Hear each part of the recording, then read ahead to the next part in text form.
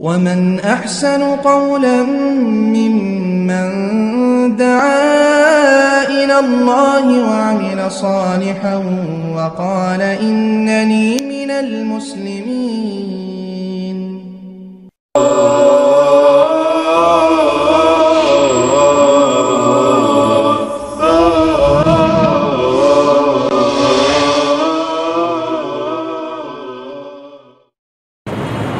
কাজেই আমার এখন কিছুটা শান্তির বিষয়, স্বস্তির বিষয়। এখন অনেকে লড়তে পারছেন, লড়তে শিখেছেন। সিলেটে লড়াকু সৈনিক সৃষ্টি হয়েছে। সবুর ভাই ওখানে আগের থেকে আছেন, এর আগে আমিও গেছি একাধিকবার। সিলেট আলিয়া মাদ্রাসা ময়দানে বক্তব্য রেখেছিলাম, তখন প্রথম আলোতেও এসেছে সেগুলো। এখন ডক্টর আবু তাহের ছোট ভাই, ওর বাবা উত্তরবঙ্গের অত্যন্ত একজন বড় আলেম ছিলেন, শেখ আব্দুর রহমান। ওরই ছোট ভাই ফুরকান ছাত্র সমাজের দায়িত্ব পালন করে, সেখানে দায়িত্ব পালন করতে পারছে। দক্ষিণবঙ্গে অত্যন্ত সমস্যা ভোলায় এবং মুফতি শেখ মনিরুদ্দিন সাহেবদের এলাকায়, ওই সকল পিরোজপুর দিয়ে, সেখানেও তারা যে কোনোভাবেই পারুক মোকাবেলা করে চলেছে। কিশোরগঞ্জে অত্যন্ত সমস্যা সৃষ্টি হয়েছে, সেখানেও মসজিদগুলো ভেঙে দেওয়ার মতো পরিবেশ সৃষ্টি হয়েছে। কাউকে খুঁজে পাচ্ছে না। আমি সরাসরি বাহাজ মোনাজারায় যাই না, এখন আগামীকাল বোধহয় যেতেই হবে সেখানে, মনে হচ্ছে আর কি, এভাবেই প্রস্তুতি নেওয়া হয়েছে। ইতিপূর্বেই ডক্টর আবু তাহেরের আলোচনায় শুনলেন, আমি মুগ্ধ হয়েছি। নতুন ধর্মী আলোচনা, কোন আয়াতের কোন জায়গায় কোন অবস্থানে রয়েছে। আমরা তো ধারাবাহিক বক্তব্য দেই, কিন্তু সূক্ষ্ম আলোচনার ব্রেন অন্যরকম। কালকে যদি ও যায় তাহলে আমাদের জন্য ভালো হবে বলে মনে করে ইনশাআল্লাহ আজিজ। সময় তো ভাই আসলে কিছু করতে পারবে না, কিছু হবেও না। আন্দোলন যখন ছড়তে থাকে, এই সংগ্রাম যখন চতুর্থে বিস্তৃত লাভ করতে থাকে, তখন স্বাভাবিকভাবেই তার বিরোধিতা দেখা দেবে, এটাই সত্য কথা। লেনিনের নাম আপনারা শুনেছেন, যেহেতু সমাজ নিয়ে কথা। তার তত্ত্ব সোশ্যালিজম, সমাজতন্ত্র। এই সমাজতন্ত্র কায়েম করতে গিয়ে সে যে তত্ত্ব দিয়েছিল, সেই তত্ত্বের উপর দাঁড়াতে গিয়ে মাঝামাঝি সময়ে, সম্ভবত 1917-র দিকে, তার দলে খুব ভাঙাচোরা দেখা দেয়, খুবই সমস্যা দেখা যায়। কর্মীরা হতাশ হয়ে পড়ে। তখন তিনি বলেছিলেন, এটা দলভঙ্গ নয়, এটা স্বরভঙ্গ। স্বরভঙ্গ মানে হলো, ছেলেরা যখন যৌবন প্রাপ্তির দ্বার প্রান্তরে পৌঁছে, 13-14 বছর বয়সে তাদের গলা ভেঙে যায়। ওই সময় কিছুদিন তারা ভালোভাবে কথা বলতে পারে না, তারপরেও তারা যৌবন লাভ করে। উনি বলেছিলেন যেটা দলভঙ্গ নয়, এটা হলো স্বরভঙ্গ, অর্থাৎ এরপরে যৌবন প্রাপ্তি লাভ করতে যাচ্ছে দল। আমি তার সুরে আপাতত এই মুহূর্তে সীমিত সময়ের জন্য বলছি, চতুর্দিকে যে সমস্যা আপনারা লক্ষ্য করছেন, এটা কোনো সমস্যা নয়। এটা এই জামাত, এটা এই আন্দোলন, এটা তাওহীদ এবং সুন্নতের যে বিপ্লবী রূপ, সেটার দিকে এগিয়ে যাচ্ছে ইনশাআল্লাহ। অন্তর্বর্তীকালীন এই সময়গুলো পাড়ি দিয়ে এই আন্দোলন, এই সংগ্রাম, এই বিপ্লব একটা পরিণতির দিকে যাবে ইনশাআল্লাহ আজিজ। কাজেই আমরা তো বক্তৃতা করে মনে করি বহু কিছু করে ফেললাম না। এটা ইমোশন, এটা আবেগ। কিন্তু মাঠে ময়দানে যারা টিকে থেকে কাজ করছে এবং টিকেই আছে, এত ঝড়ঝঞ্ঝার মধ্যে এসে ডক্টর আবু তাহের কিন্তু নির্বিকার, এরাই হল আসল কর্মী। ঝড় ঝঞ্ঝা মোকাবেলা করে স্থির থাকে, এই স্থিরভাবে কথা বলে, দাঁড়িয়ে আছে তো আছি, undeterred by criticism and spoiled by praise। একটা কথা আছে যে সমালোচনায় যারা ভেঙে পড়ে না আর প্রশংসায় যারা একেবারে নাচে না, এই জাতীয় ঠান্ডা ব্রেনের মানুষগুলা খুবই প্রয়োজন। সম্মানিত ভাই, আজকে আলোচনার বিষয়বস্তু হলো আদর্শ সমাজ বিনির্মাণে রমাদানের ভূমিকা। মনির ভাই একটি দারুণ কথা বলেছেন। শত শত বছর সিয়াম পালন করার পরেও এ দেশে মাদকতার এত বিস্তার যে সেটাকে দমন করতে গিয়ে ইতিমধ্যেই 100 মানুষ নিহত হয়েছে। তাহলে মাদকের পরিস্থিতি দেশে কি, এটাই বোধহয় উনি বুঝাতে চেয়েছেন। 100 মানুষ যদি নিহতই হয় কয়েকদিনের ব্যবধানে, আর শত শত মানুষ যদি অ্যারেস্ট হয়ে থাকে, আর হাজার হাজার মানুষ যদি ঘর ছাড়া হয়ে থাকে, তাহলে সে দেশের সামাজিক পরিস্থিতিটা বাস্তবে কি, এটা উপলব্ধি করার সময় হয়েছে। তার মানে হলো শত শত বছর এদেশে সিয়াম গেছে, কিন্তু সিয়াম এখানে কোন আসর করতে পারেনি, কোন ইম্প্যাক্ট ফেলতে ব্যর্থ হয়েছে। তার মানে হলো আমরা মনের থেকে সিয়াম পালন করি। আপনি কি মনে করেন যে সিয়াম এসেছে আর আমাদের দেশে জিনিসপত্রের দাম বেড়ে গেছে, এটাকে সিয়ামের বার্তা বহন করে? সিয়ামের মধ্যে জিনিসের দাম কমবে, আমি কম খাবো, আমি কম পান করব, আমি বাজার কম করব, আমার ফ্রিজে জিনিস কম থাকবে, এইটা শিখানোর জন্য সিয়াম। তার দাম বাড়বে কেন? আমি খাম খাম করছি, খাও খাও করছি, বাজারে গিয়ে কারে কে কিনবো, একেবারে আমি তৎপর হয়ে পড়েছি। আমি ফ্রিজের মধ্যে গোস্ত কিনে ঢুকাচ্ছি, মাছ কিনে ঢুকাচ্ছি, আগ্রাইতে কি খাবো, শেষ সাইতে কি খাবো। আমার মাদেরকে, বোনদেরকে, কাজের মেয়েদেরকে ইফতারি বানানোর জন্য এমন ভাবে ব্যস্ত করে ফেলেছি যে তারা একটু কোরআন তেলাওয়াতের সুযোগ পাচ্ছে না, তারা একটু দোয়া করার সুযোগ পাচ্ছে না। আমার ঘরে কি সিয়াম এসেছে, না বিয়ার আনন্দ এসেছে, না ঈদের আনন্দ এসেছে? এগুলা সিয়ামের বার্তা বহন করছে না। সিয়াম এসেছে, আপনি চানার মধ্যে পাবেন পাথরের গুঁড়া, সাদা পাথর। আর সিয়ামের মাস এসেছে, আম সব পাকাচ্ছেন আপনি অন্য কিছু দিয়ে, পচা কলা পচাচ্ছেন অন্য কিছু দিয়ে, তেলের মধ্যে ভেজাল দিচ্ছেন, জিলাপি সুন্দর করে ফুলে ভাবে তুলছেন নানান ধরনের কেমিক্যাল দিয়ে। আপনি কি মুসলমানের সন্তান? আপনার যখন ক্রিসমাস ডে হচ্ছে, গোটা পাশ্চাত্য জুড়ে কোনো জিনিসের দাম বাড়ছে না, কোনো জিনিসে ভেজাল ঢুকছে না। ভারত যখন পূজার অনুষ্ঠানে ব্যস্ত হচ্ছে, সেখানে কোনো জিনিসের দাম পাচ্ছে না, কোনো জিনিসের মধ্যে ভেজাল তারা ঢুকাচ্ছে না, তারা তাদের ধর্মের আদর্শ পালন করছে। আপনি মুসলমানের সন্তান হয়ে যুগের পর যুগ আপনার দাদায় রোজা রেখেছে, আপনার বাবায় রোজা রেখেছে, আপনি রেখেছেন, আপনার সন্তান রেখেছে, আর আপনি কুকাম করছেন, জিলাপি নষ্ট করছেন, আম নষ্ট করছেন, তেল নষ্ট করছেন, খাদ্যে ভেজাল দিচ্ছেন। আপনি সিয়ামের কি বুঝেছেন? আদর্শ সমাজ বিনির্মাণে সিয়াম আমাদের মধ্যে কোনো ভূমিকা তেমন পালন করতে পারেনি। তবে কিছু যে না হয়েছে তা না, সেটা অস্বীকার করা যাবে না। কিছুটা পরিবেশ অবশ্যই ভালো থাকে, মানুষের নীতি নৈতিকতা অবশ্যই ভালো থাকে, মানুষ একটু শান্ত থাকে, মানুষ একটু ঠান্ডা থাকে, মানুষ একটু উপোস পারে। কিন্তু যে হাদিসটা পাঠ করেছে আমাদের আসমত আলী খান, মান লাম ইয়াদা কাউলা যুর ওয়াল আমালা বি ফালাইসা লিল্লাহি হাজা ফি আন ইয়াদা তাআমাহু ওয়া শারাবাহু। আমি জুর কথা বাদ দিতে পারিনি, জুর কাজও বাদ দিতে পারিনি, মিথ্যা কথা বাদ দিতে পারেনি, ভুয়া কথা বাদ দিতে পারেনি, মিথ্যা সাক্ষ্য দেওয়া বাদ দিতে পারেনি, ভুয়া কাজ করা বাদ দিতে পারেনি, আমি ভেজাল কাজ করা বাদ দিতে পারিনি। তবে আমি উপোস পাচ্ছি, এটা সত্য কথা। কিন্তু আল্লাহ যে তার প্রয়োজন নেই, আল্লাহর কোনো কিছুর প্রয়োজন নেই, তার মানে আল্লাহ গ্রহণ করছেন না। কেন? ওগুলার সাথে ওগুলাকে বাদ দিয়ে বাকিটুকু থেকে আপনার বিরত থাকতে হবে। সম্মানিত ভাই, ইফতারের সময় কাছে কাছে আসছে, আমরা তৎপর হয়ে যাচ্ছি কি পরিমাণ খাবো।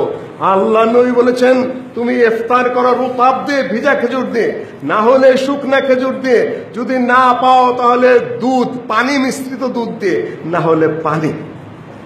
নেইমাল সাহুর, কত না সুন্দর সাহরি হলো খেজুর। আল্লাহ নবী বলে দিয়েছেন, সত্যিকার পক্ষে খেজুরের মধ্যে বহু ধরনের খাদ্যগুণ রয়েছে। এই যে ভাজি, এই যে পোড়া, এই যে চানা পোড়া, এই যে পেঁয়াজ, এই যে আপনি খাচ্ছেন তৈলাক্ত জিনিসগুলা, কোন ডাক্তার আপনাকে এ পর্যন্ত বলেছে যে সারাদিন উপাস করার পরে এটা কোনো সুখাদ্য? আপনাকে খেজুর খান, তারপরে পানি পান করেন, তারপরে একটু শান্ত হন, তারপরে পেটটাকে একটু স্বস্তি দেয়, তারপরে কি খাবেন খান।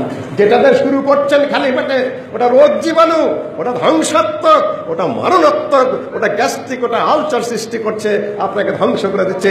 এখানেও নবীর সুন্নতের গুরুত্ব আছে। নবীর সুন্নত মেনে চলুন, সুস্থ থাকবেন, ভালো থাকবেন। বাজে খাবার খাচ্ছি, অসুস্থ হয়ে পড়ছি, তাই বলে আমি নিরুৎসাহিত করছি না যে আপনারা কোনো ওগুলা খাবেন না, ইফতারের দোকান বন্ধ করে দেন, তা আমি বলছি না।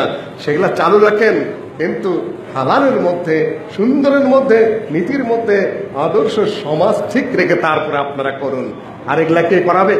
রমজান মাস আসলো, কয়েকটা হোটেলের মধ্যে আমি কিছু জরিমানা করে দিলাম, সেটা তো শো হলো। পয়সার বিনিময়ে কোনোদিন কোথাও আদর্শ সমাজ বিনির্মিত হয় নাই। ইসলামে পয়সার জরিমানার কোনো অবস্থান নাই।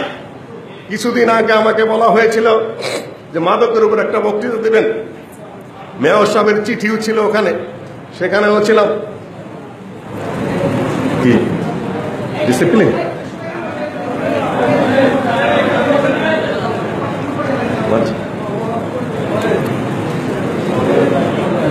মেয়র সাহেবের চিঠিও ছিল, বাংলার দর একটা বক্তব্য দিয়েছিলাম।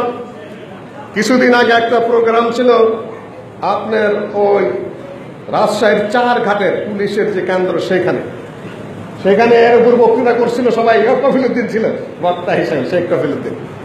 সেখানে একটা কথা বলেছিলাম যে আপনারা যদি জরিমানা নির্ধারণ করেন, জরিমানা নির্ধারণ করে বড় লোকের ছেলেরা বা স্বাভাবিক যাদের সামর্থ্য আছে তারা কোনোদিন মাদক দ্রব্যতে ফিরে আসবে না। কেন একবার মদ্যপান করে যে 1000 টাকা জরিমানা হয়, তারা 12 মাসে 24,000 টাকা থানায় জমা দিয়ে এসে বলবে, স্যার এই 24 বার মদ খাবো, আমি দেখি আমরা ধরতে যাই না। তখন ওসি সাহেব বলবে, হ্যাঁ অগ্রিম টাকা দেওয়া যখন গেছো তুমি আরো 24 জন 48 বার খাও, আমার আর কোনো টাকা নেই, প্রয়োজন নেই। না পয়সার বিনিময়ে কোনোদিন অপরাধ থেকে নাকি? তখন বলেছিলাম দৈহিক শাস্তি ইসলাম যাদের ব্যবস্থা করেছে 40 দরদ, দ্বিতীয় আমার হলো 80 দরদ। যদি পথে না আসে প্রমাণ হলে তাজিরের কায়দায় একটা অর্ডিন্যান্স অ্যাক্টের মাধ্যমে তার মৃত্যুদণ্ড দেওয়া যেতে পারে। ইসলামিক আইনের এগুলা ব্যাখ্যা বিশ্লেষণ কোনোদিন কিছুই করা হয়নি। আমাদের সংবিধানে রয়েছে রাষ্ট্র পরিচালনার মূলনীতির মধ্যে যে সরকার মদ, জুয়া এবং গণিকা বৃত্তির বিরুদ্ধে আইন পাশ করিবেন। এখন পর্যন্ত সুষ্ঠু কোন আইন পাশ হয় নাই। মদ্যপায়ীরা জানে না সে মদ পান করলে তার কোন শাস্তিটা হবে। 40 ব্যত্রাঘাত হবে না 80 ব্যত্রাঘাত হবে না 1 লাখ টাকা জরিমানা হবে না যাবজ্জীবন হবে, কেউ আইনের কিচ্ছু জানে না। আইনটা সুস্পষ্ট করতে হবে। 72-এর সংবিধান লেখা আছে আইন পাশ করিবে। আজকে এখন পর্যন্ত সুস্পষ্ট কোন আইনের কথা কেউ জানে না যে কার কোন শাস্তিটা হবে। ইসলাম আজ থেকে 1450 বছর আগে আইন পরিষ্কার করে দিয়েছে। আদর্শ সমাজ বিনির্মাণ করবেন, লুকোচুরি খেললে তো হবে না। পরিষ্কার আইন ইসলাম দিয়ে যে এসেছে সেটাই বাস্তবায়ন করুন, দেখবেন যে সকল অপরাধ এখান থেকে সরে গেছে। আদর্শ সমাজ আমরা বিনির্মাণ করতে চাই। আর এই জন্য এই দেশের দাবি করে আমরা 3 কোটি আহলে দিন আছি। শিরক এবং বেদাতের বিরুদ্ধে আমাদের বক্তব্য পরিষ্কার রয়েছে। সহিহ হাদিসের উপর আমলের বক্তব্য আমাদের পরিষ্কার রয়েছে। চতুর্দিকে আলহামদুলিল্লাহ দাওয়াত ছড়ে যাচ্ছে, বিরোধিতার মুখোমুখি হচ্ছে, তারপরেও সে দাওয়াত থেমে নেই। কিন্তু শাইখুল ইসলাম ইবনে তাইমিয়া বলেছেন আসিয়াসা শরঈয়ার মধ্যে যেটার সাথে আইন আদালত জড়িত, যেটা ক্রিমিনাল অ্যাক্টের সাথে জড়িত, সেটা হুজুররা ওয়াজ করে কোনোদিন বন্ধ করতে পারবে না। কেন? হুজুরদের হাতে ম্যাজিস্ট্রেসি পাওয়ার নেই। তারা ওয়াজ করলে 2-4 কথা বেশি বললেই রাস্তায় যেতে, সেটা আমি ওখানে বলেছিলাম রাজশাহীর বক্তৃতায়, যে আর যদি বেশি কিছু বলতে চাই জেনে ফেলে দেবে। কেন? ওরা বড় গ্যাং, আমার ঠেকাবে কে? ম্যাজিস্ট্রেসি পাওয়ার ছাড়া এই সকল ক্রাইমের বিরুদ্ধে বেশি কথা বলাও যায় না, বেশি দূর আগানোও যায় না। এই জন্য ইমাম ইবনে তাইমিয়া বলেছেন আল কোরআন ওয়া সুলতান। একদিকে লাগে ম্যাজিস্ট্রেসি রাষ্ট্রের ক্ষমতা, আরেকদিকে লাগে কোরআনের ক্ষমতা। 2 ক্ষমতা যদি একত্রিত হয়ে চলে তাহলেই আদর্শ সমাজ নির্মাণ সম্ভব। তাছাড়া উৎসাহিত করা যাবে, তাছাড়া কিছুটা এগিয়ে নেওয়া যাবে, কিন্তু চূড়ান্ত বাস্তবায়ন সম্ভব না। এখন থামতেছে কেন? রাষ্ট্রীয় ক্ষমতা লেগেছে পিছনে। আমি যদি 100 বছর ওয়াজ করতাম, 10টা মদের ভাণ্ড ভাঙ্গার সাধ্য মুসলিহ উদ্দিনের নাই। কেন? তার হাতে সে ক্ষমতা নাই, সামাজিক পাওয়ার নাই, রাজনৈতিক পাওয়ার নাই, আইনগত পাওয়ার নাই, প্রশাসনিক পাওয়ার নাই। কি করবো আমি? আমি শুধু ওয়াজই করে যেতে হবে। কেন? এটা সামাজিক ক্রাইমের সাথে জড়িত, এগুলো আমি রোধ করতে পারবো না, শুধু ওয়াজ করতে পারবো। সম্মানিত ভাই, কাজেই বলছে আজকে ধরেন 90-95% মানুষ সালাত আদায় করে না, ফরজ আদায় করে না। আল্লাযীনা মাক্কান্নাহুম ফিল আরদ আকামুস সালাহ ওয়া আতাউয যাকাত ওয়া আমারু বিল মা'রুফ ওয়া নাহাউ আনিল মুনকার ওয়ালিল্লাহি আকিবাতুল উমুর। আল্লাহ পাক বলে দিয়েছেন যাদেরকে আমি রাষ্ট্রীয় ক্ষমতা দেই তাদের প্রধান কর্তব্য হলো সালাত কায়েম করা, তারপরে যাকাত বাস্তবায়ন করা।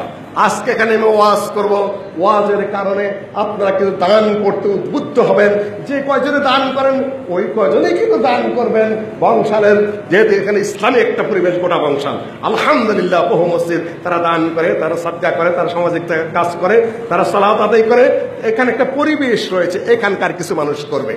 কিন্তু এই রাজধানী ঢাকার লক্ষ লক্ষ মানুষ কি দান করবে? করবে না। যারা কোটিপতি, যারা সুদ খায় রাত দিন, যারা হারামের ব্যবসা করে, তারা কি দান করবে? না, তাদের পয়সার হিসাব আছে। তারা কি সালাত আদায় করবে? রাস্তাঘাটে চলছেন, মাগরিবের আযান হবে, আপনার ৮০-৮৫% মানুষ মসজিদে ঢুকবে না, সালাত আদায় করবে না। এদেরকে সালাত আদায় করাবে কে? আমার ওয়াজ শুনে সালাত আদায় করবে? যে কয়জন, ওই কয়জনে কিংবা সামান্য একটু বাড়বে কমবে, তারাবির সালাতে কিছু জামাতে মানুষ শরীক হবে, তাছাড়া ৮৫-৯০% মানুষ সালাত আদায় করে না। এগুলাকে সালাতের মধ্যে লাঠি ছাড়া এগুলাকে মসজিদে ঢুকাবে কে? লাঠি ছাড়া যাকাত বের করে আনবে কে? আবু বকর রাদিয়াল্লাহু তাআলা আনহুর যুগে একদল লোক বিদ্রোহ করে বলল যে আল্লাহর নবী মারা গেছেন, আমরা সালাত আদায় করব কিন্তু যাকাত দেব না, মালের হক আদায় করব না। আবু বকর রাদিয়াল্লাহু তাআলা আনহু তাদের বিরুদ্ধে যুদ্ধ ঘোষণা করলেন। যুদ্ধ ঘোষণা করে বললেন যে লাউ মানাউনি ইকালা ওয়া ইনাকান কানু ইউআদ্দুনাহু ইলা রাসূলিল্লাহ সাল্লাল্লাহু আলাইহি ওয়াসাল্লাম লা কাতালতুহুম। তারা আল্লাহর নবীর যুগে যে একটা ছাগলের বাচ্চা দিত, একটা ভেড়ার বাচ্চা যাকাত দিত, যাকাতের সাথে যে রশিটা দিত, সেই রশিটা দিতে যদি অস্বীকার করে, আমি তাদের বিরুদ্ধে যুদ্ধ ঘোষণা করব। আমি তো যুদ্ধ ঘোষণা করতে পারবো না। যুদ্ধ ঘোষণা করতে পারে রাষ্ট্র, যেমন এখন ঘোষণা করেছেন মাদকের বিরুদ্ধে। সম্মানিত ভাই, কাজে আদর্শ সমাজ বিনির্মাণের জন্য রাষ্ট্রীয় ক্ষমতা অত্যন্ত জরুরি, ম্যাজিস্ট্রেসি পাওয়ার অত্যন্ত জরুরি। আর গণতান্ত্রিক একটি দেশে জনমত একটা বিরাট ব্যাপার। জনমত অনুকূলে আনতে বলেছেন আমাদেরকে কয়েক মাস যাবত সরকার। মাদকের বিরুদ্ধে কথা বলুন, জনমতটা পক্ষে আনুন। এখন আমরা পালন করে যাচ্ছি আমাদের দায় দায়িত্ব। এখন আমাদেরকে কিছু দায় দায়িত্ব দিন। সালাতের পক্ষে জনমত গঠন করব, যাকাতের পক্ষে জনমত গঠন করব, জেনার বিরুদ্ধে জনমত গঠন করব। কিন্তু রাষ্ট্র কবে হামলা করবে ইনশাআল্লাহ আমরা পাশে থাকবো, কিন্তু একা ওয়াজ করে শুধুমাত্র এগুলো বাস্তবায়িত হয় না। আর জনমতের চাপ সরকার অনেক সময় মানতে বাধ্য হয়। সেটা হলো ছাত্ররা একটা দাবি করেছে, সবাই মিলে সরকার মানতে বাধ্য হয়েছে। ৩ কোটি আহলে হাদিস যদি এক কাতারে এসে দাবিগুলা জানায়, গণতান্ত্রিক রাষ্ট্রে সরকার সেটাকে কাউন্ট করে। অত্যন্ত নিয়মতান্ত্রিক ভাবে, সুশৃঙ্খল ভাবে, সাংগঠনিক ভাবে, নিয়ম এবং সংবিধান মেনে আমরা আদর্শ সমাজ নির্মাণে পূর্ণাঙ্গ জনমত গঠন করতে চাই। আপনারা সেই জনমত গঠনে আমাদেরকে সহযোগিতা করুন। ৩ কোটি হাদিসের মধ্যে ৫০ লক্ষ ছাত্রছাত্রী আছে, সেখানেও আমাদের দাওয়াত পৌঁছে দিতে চাই। আসসালামু আলাইকুম ওয়া রাহমাতুল্লাহি ওয়া বারাকাতুহু।